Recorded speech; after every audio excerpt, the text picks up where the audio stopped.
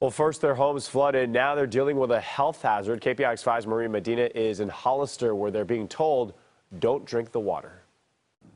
One day after the storm moved out, officials began knocking on doors here, handing out bottled water, warning people their well water could be contaminated. John Bianchi and his neighbors on Lovers Lane are trying to get back to their normal lives after this week's storm flooded hundreds of acres of farmland, stranded livestock, and damaged homes. So it was like 3 in the morning. I got woken up. The rising water that took over his street and the crews who rescued nearly 50 people were something John had never seen. His family's lived here for a long time. It took cars and just turned them.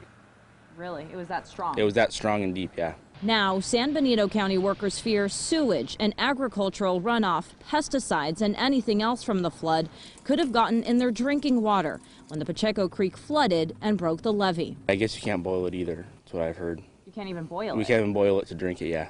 About 100 homes may be affected, including Lovers Lane where John lives. But as the cleanup continues, they know there's another round of rain just around the corner. My grandparents live down there.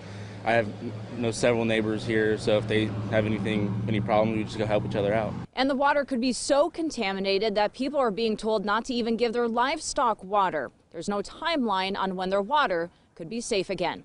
In Hollister, Medina, KPIX 5.